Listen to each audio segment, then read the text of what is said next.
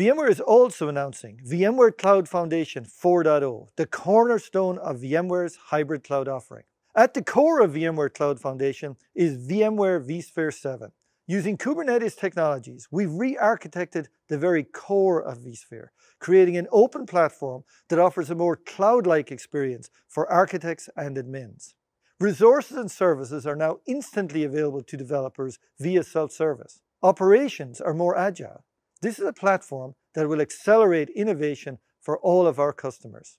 And even more, VMware Cloud Foundation is optimized to run all applications, with your existing estate of virtualized workloads running alongside those leveraging Kubernetes. Naturally, Cloud Foundation can be deployed on premises as part of your data center modernization strategy.